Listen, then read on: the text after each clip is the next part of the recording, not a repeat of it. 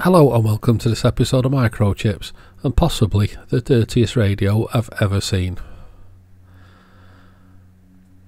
Now, I got this from eBay, but I didn't actually order this radio. I actually ordered another radio and I got sent this one, so I think the seller actually mixed it up. But it was cheap enough, so I didn't bother. Plus it was an Audioline, and I thought, yeah, this is going to be a challenge. So straight away you can see the needle stuck, which is kind of common.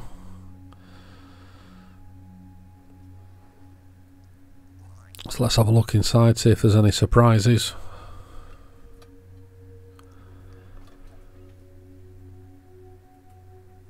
And sure enough, it's as dirty inside as it is outside. So that's going to have a good clean.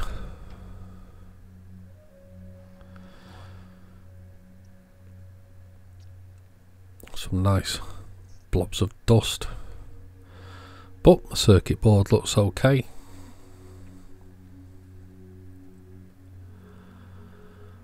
So no nasty surprises around there.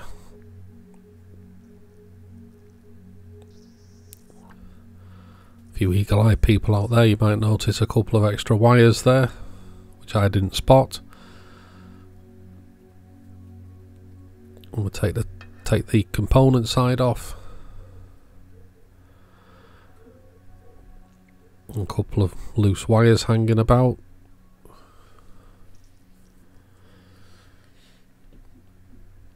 But apart from that, it looks okay. And it looks like somebody's piggybacked a PLL onto there. So I think this is a mid-band conversion.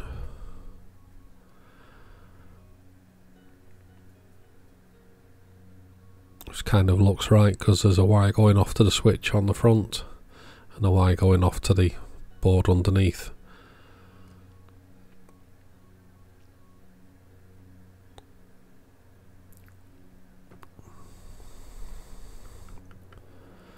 So the meter's absolutely jam solid.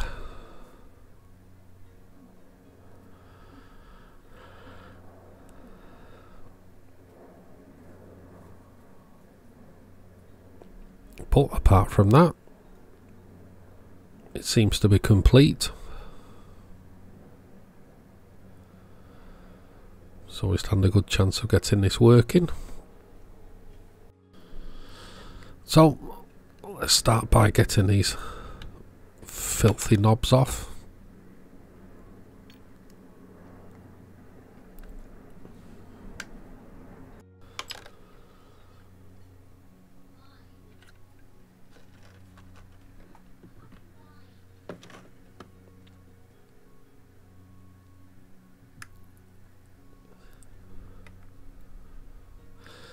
Yet again, more filth.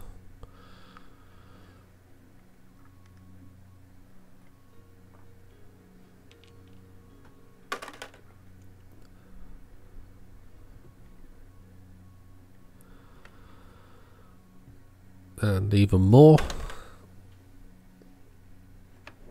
There, doesn't that look absolutely yummy? How can you get this so dirty?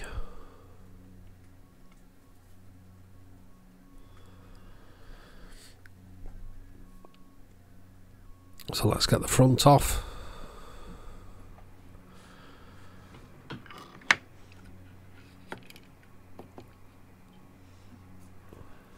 So I took this outside and give it a blast with compressed air. Got rid of all the dust out of it. So we'll take this metal bracket out that holds the meter in place.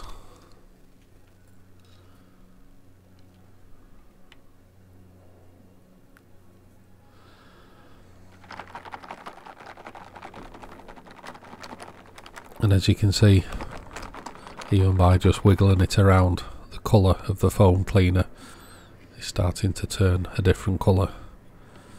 Now I'll give this a damn good soak in foam cleaner, and as you can see, it's come up nicely. some of the decal on the front is worn down a bit.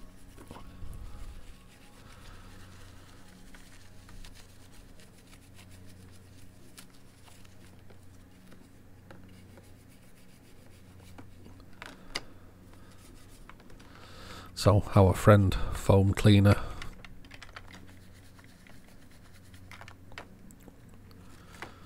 gets rid of all this, whatever it was, gets rid of it quite nicely.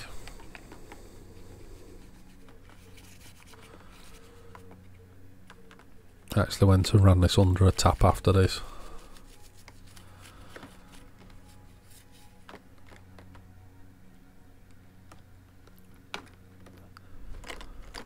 As you can see, the colour of the foam cleaner is absolutely yummy.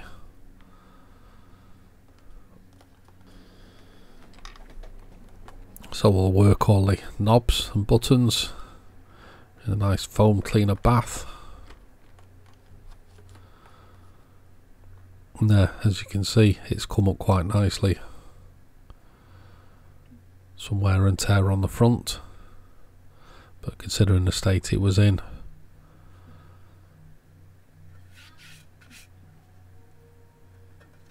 so the cases don't look too bad, just need a real good clean.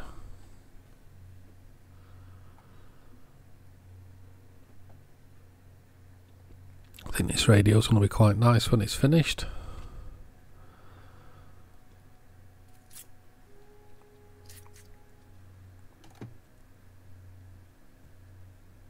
We'll clean the front display glass or plastic, whatever it is.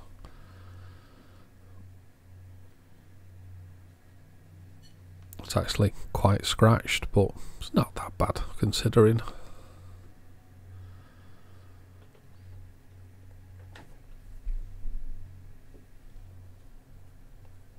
And the lens for the channel display.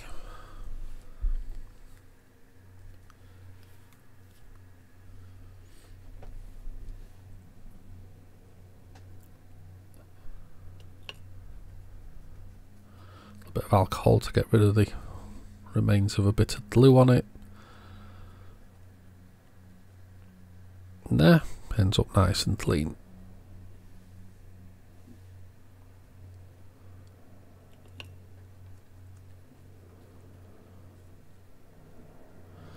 So we'll put that to one side and carry on with the insides of the radio. So first things first is we need to look at this meter. Now looks like somebody's replaced the bulb in there, as the bulb got too hot and distorted the inside of the actual coil housing for the meter.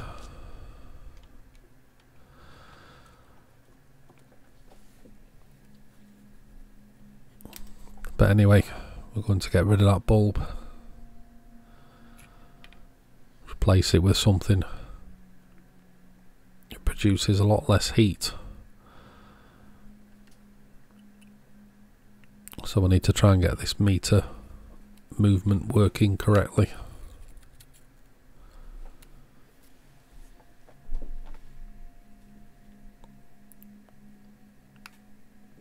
So we'll carefully disassemble the meter.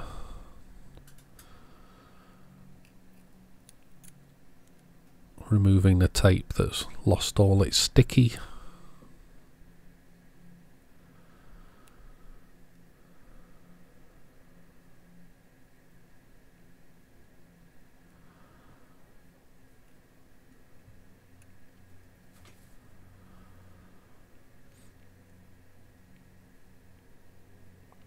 Still held on somewhere.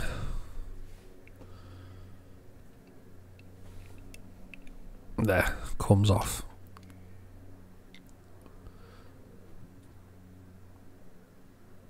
So as you can see, the meter is still moving, but it's lost all its springiness to return back to zero.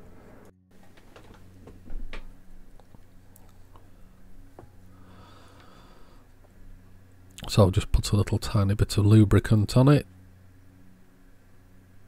That made absolutely no difference.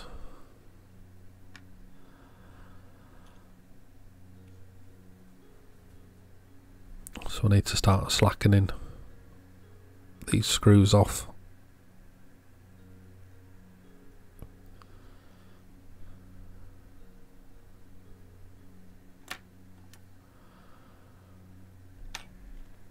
See, it's still well stuck.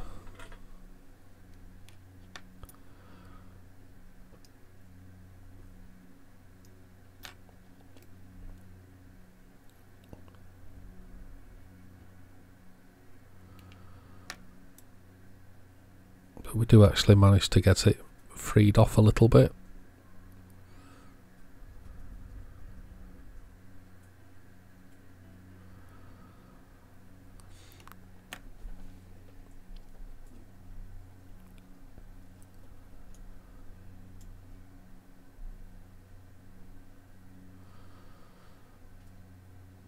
So, I think we've got that freed off. We'll have to see how it goes.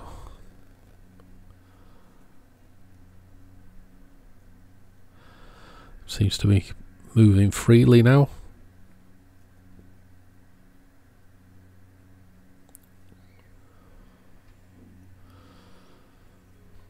Now I know that these meters are notorious for sticking, and this is actually going to come back and bite us in the backside later on.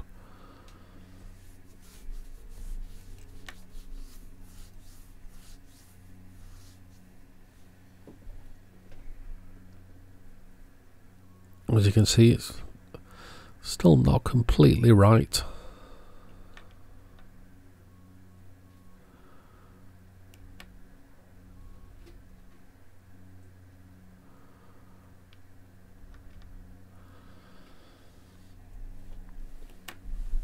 So I'll have to see how it goes when we put it back in the radio, I think.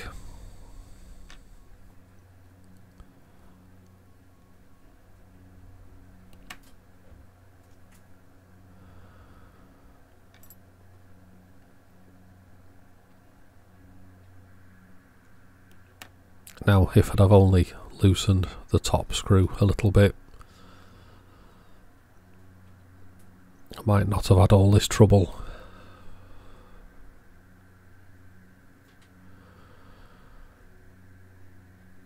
But it seems to be moving for now.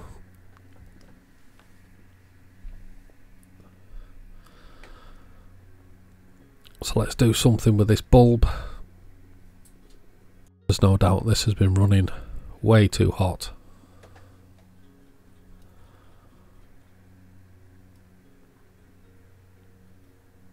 So it's just been connected by wrapping insulation tape around the wires.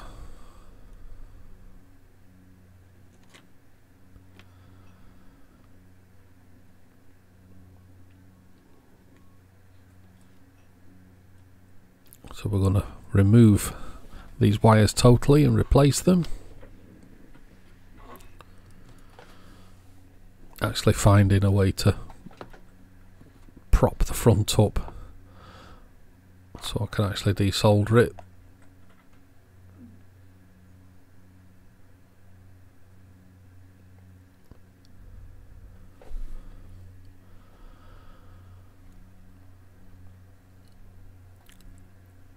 And there's our wires gone.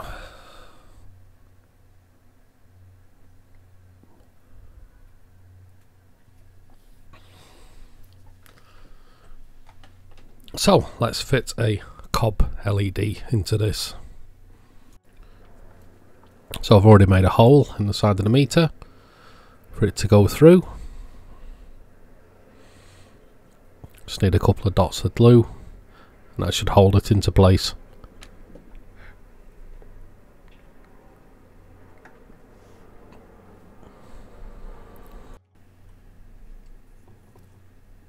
So we'll attach a couple of wires.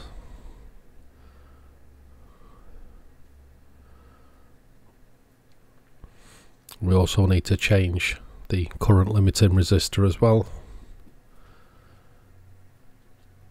so this isn't too bright.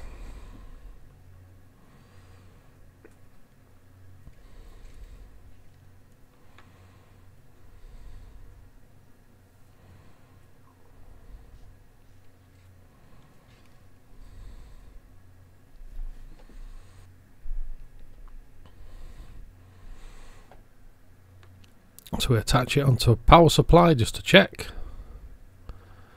and there we have a nice glow.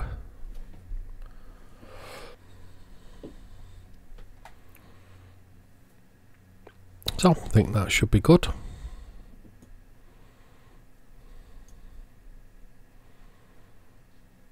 Again, this meter starts sticking again.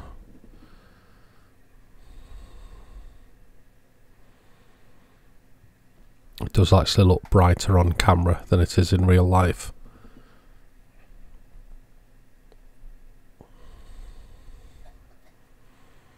So they're secured into place. I'm still not happy with this meter.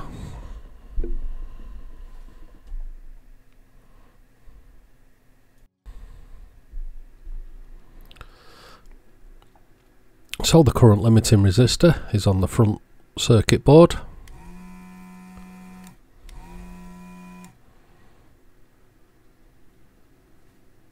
So first, just remove any excess solder, and then unsolder the current limiting resistor.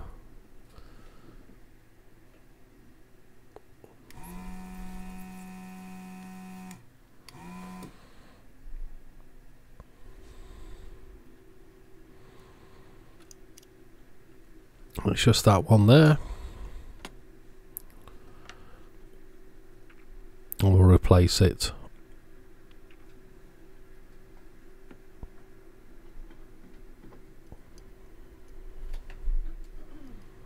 I think I used 560 ohm for this.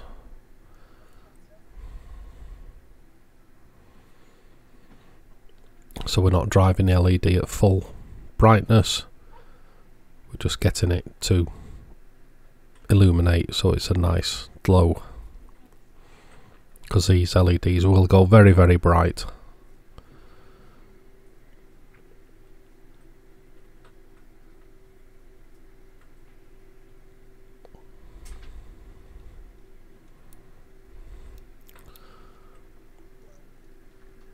So we'll put our nice clean front switches back on.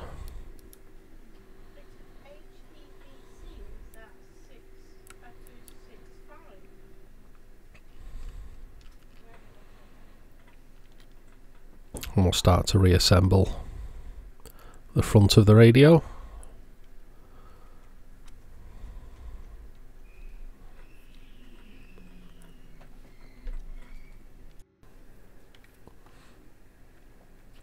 I'll start with the bracket that retains the meter in place.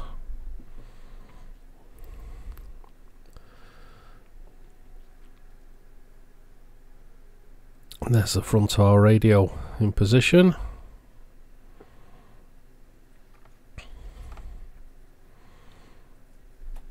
Reconnect up the wires for the actual signal meter itself.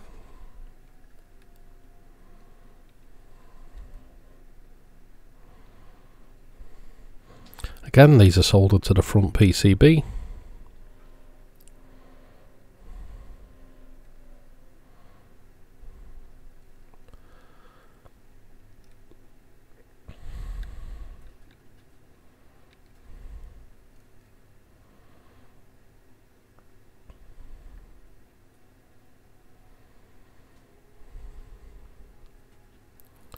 So we'll solder those in place.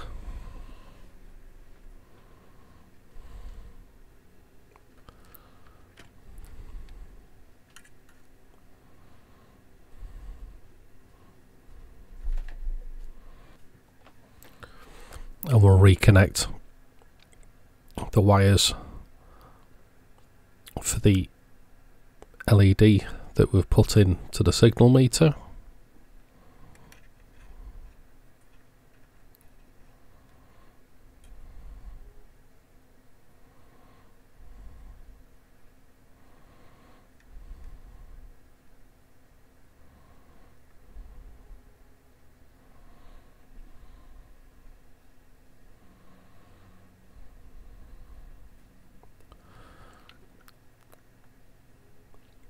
We'll start putting our front control knobs on.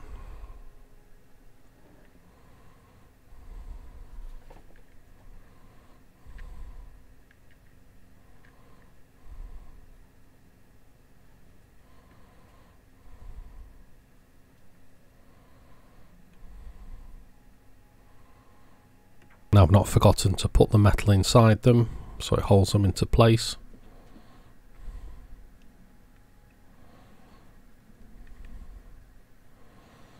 So pushing these into position whilst holding the back of the circuit board.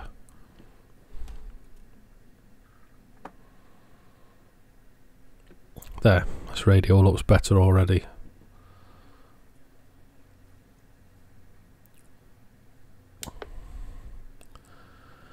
And we seem to have an issue with the channel digits as well. Now this actually turned out to be the actual channel change itself. It was actually dirty.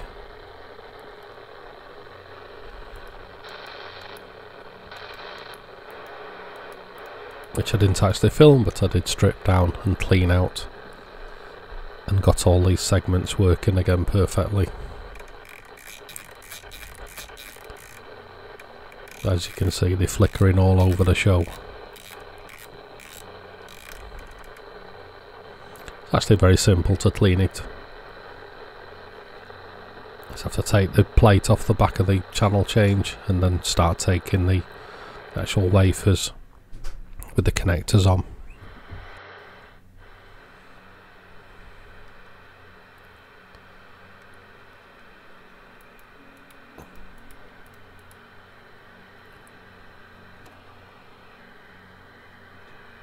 So the radio does seem to be somewhat working.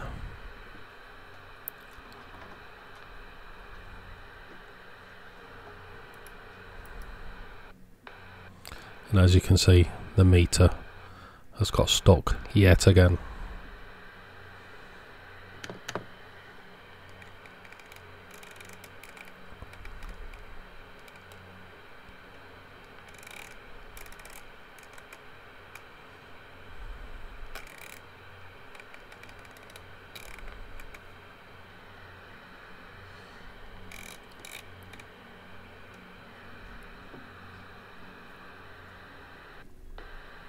Yep, it's definitely sticking yet again.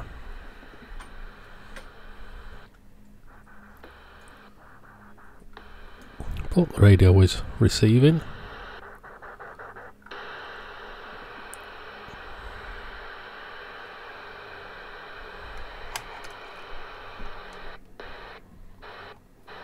It is actually transmitting.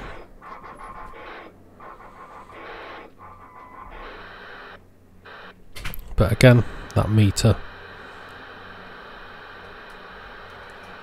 is becoming troublesome.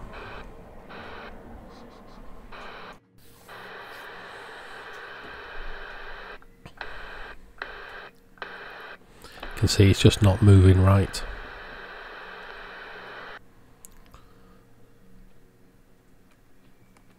Now we have actually got a problem with the RF gain as well. And that turned out to be one of the IF coils that was faulty.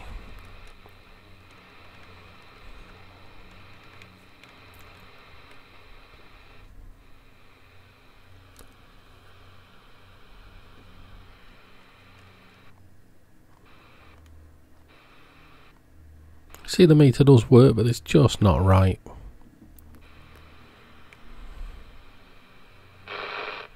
And when you turn the RF gain back, you get this horrible noise. Like I say, this was one of the IF coils that was at fault.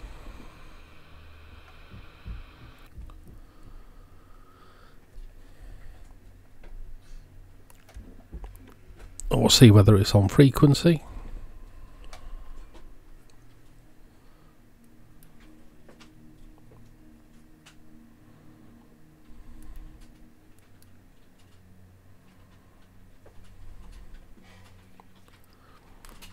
And yeah, it seems to work okay-ish on mid-band, but there was a VCO problem.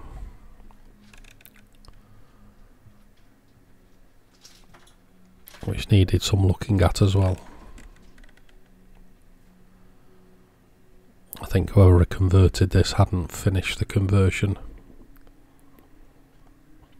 The VCO needed broadbanding just a little bit.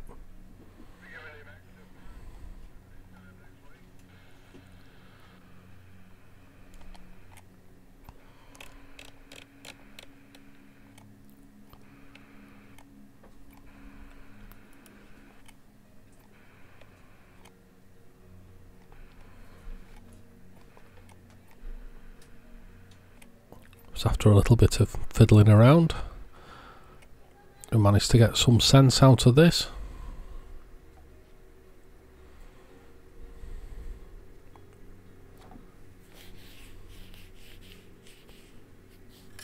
There's a capacitor down by the side there that we changed.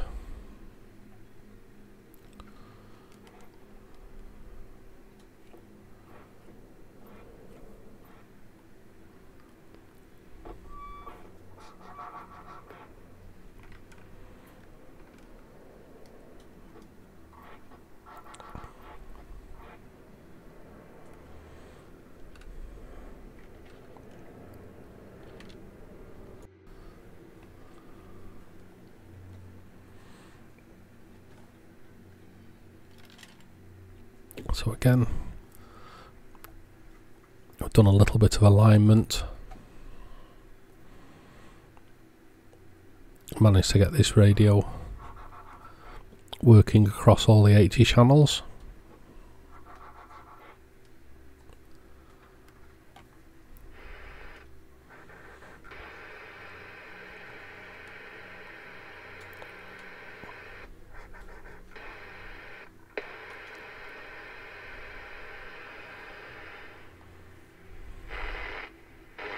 But we still got this RF gain problem.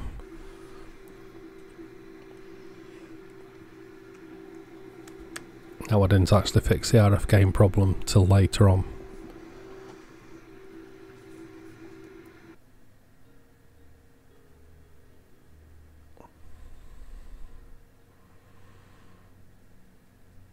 So, a little bit of adhesive finishes off our front.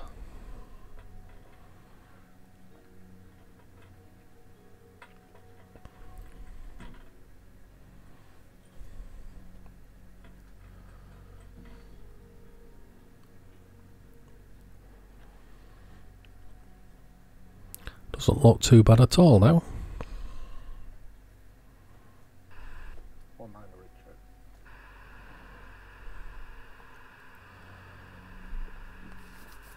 So apart from the worn off lettering on the front, I think we've managed to get this radio into somewhat of a working condition.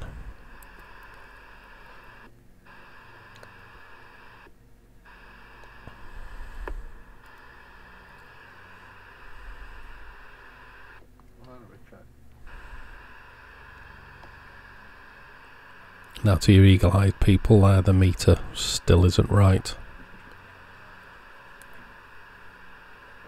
And I didn't film this, but I actually replaced the meter with one out of a Eurosonic, which just needed a little bit of modification to get it to fit, but that worked.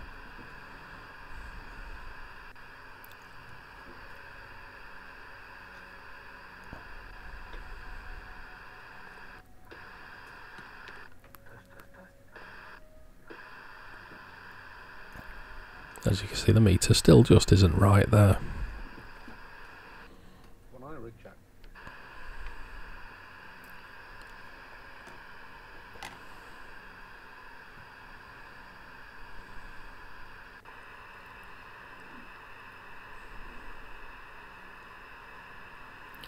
So that's how I left the radio for a little while, whilst I got some more parts for it.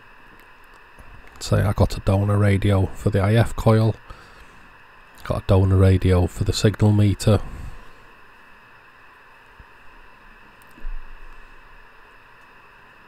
I didn't have any footage of its final state, but I did manage to get some pictures.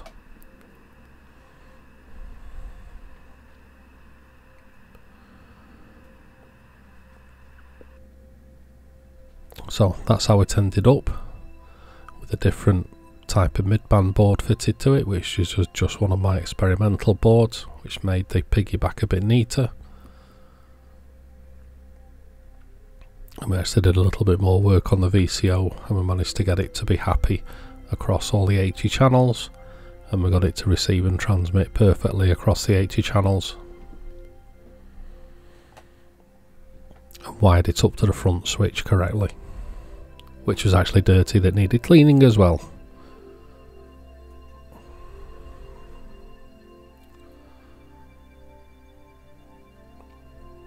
So as you can see, bang on frequency and bang on frequency on midband. And if you might have noticed, we've had a decal made as well, which has restored the front of the radio to a better condition.